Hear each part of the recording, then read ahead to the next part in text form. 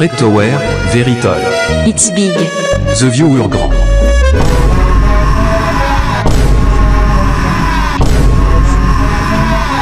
Ça va bien, et toi?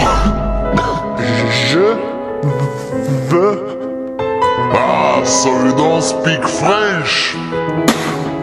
Mamie roumaine, elle devrait fermer les frontières.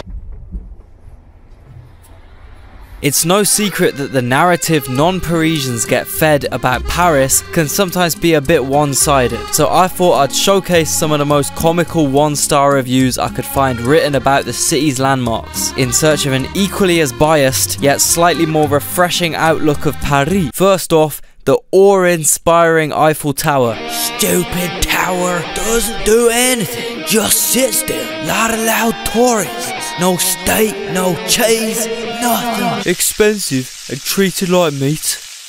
Not impressed. I had hugger expectations. Not pleasant. The tower is brown, which I have no problem with. That was me doing a voiceover. That does not represent my personal beliefs in any capacity. Just purely too many French people. Next, the iconic Arc de Triomphe.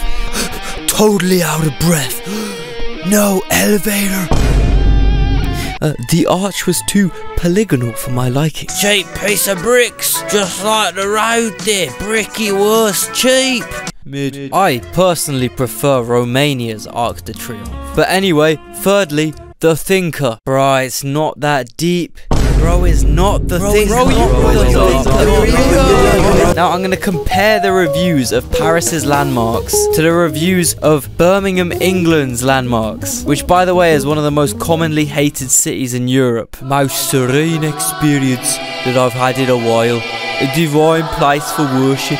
Drink, eat, great pub, great meeting an academic. And that proves it, Birmingham is simply better than Paris. If you're planning a beautiful romantic getaway to the capital of France, think again. I know exactly the place for you. Come my house, I'll come out my house.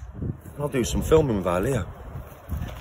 Join me next episode where I showcase the nicest destinations in Birmingham, including Lifford Recycling Centre, our beautiful canal system, Moore Street train station and Baguette World. Expired green cheeky disgusting. Please don't risk your life for a silly baguette. The chicken was rubbery and grey. Wouldn't be surprised if it was rat meat in that baguette.